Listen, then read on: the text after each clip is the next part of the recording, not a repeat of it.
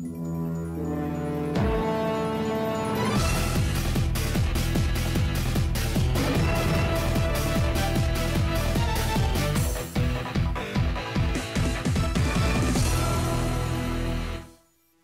guys, how's it going? My name's Dan and welcome to another mobile suit demonstration video. Today is the second most hyped for gunpla from the poll, the full armor unicorn. Let's begin. The head, body, arms, legs and backpack have full psycho frame, which increases response speed by 5%. The body has intention automatic system, which increases response speed by 5%. And the backpack has large booster, which increases thruster capacity by 4,500.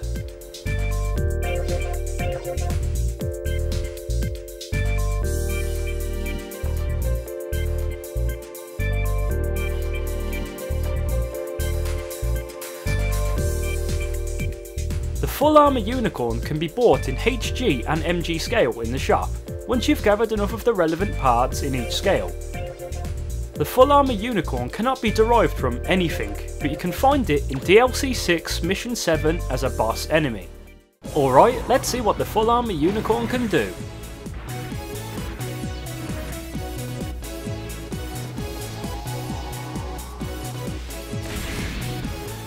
First off, we've got the Hyper Beam Javelin. This weapon is already in the base game, and it uses the standard lance type moveset. Then the ranged weapon is the Beam Magnum. It's also in the base game. Can come equipped with all the typical rifle attack styles, but the one I'm using is Fire for R2 and Charge Shot for Hold R2. Alright, now for the optionals. We have the Double Beam Sabers, performs a pretty great string of attacks into a launcher, into an air combo, and finally with a slam to the ground. Next is the Beam Tonfa. Its attack string is pretty basic when not transformed, but when you are, you're wielding both Beam Tonfa and attacking very intensely. Next are the hand grenade units on the legs. You launch a bunch of homing missiles attacking multiple enemies. It eats through optional gauge incredibly quickly, even with the 75% increased gauge capacity I'm using, and the damage feels kinda weak. Next is the hand grenade launcher plus triple missile launcher. You fire more homing missiles, again eating a huge chunk of optional gauge, and the damage still feels too weak. Next up are the Hyper Bazooka and Grenade Launcher. You perform a fancy backflip and shoot off both the bazooka and the grenade launcher at the same time. You can use this quite a lot before running out of shots, and the damage, while perhaps a little weaker than the last two, can be used much more often, and chances are you'll be using this the most. Next up are the Beam Gatling Guns / Shield Funnels. Press and hold circle and you'll fire the Beam Gatlings at the locked on enemies. However, when you are transformed you can press circle to send your free shields to fly around and shoot at locked on targets.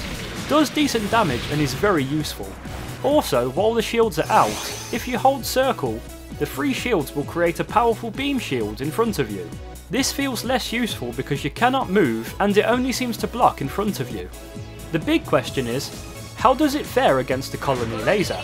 Well, how much does a colony laser hurt?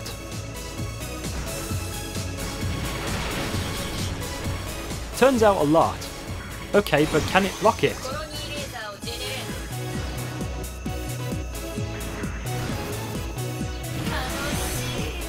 Holy crap, it does.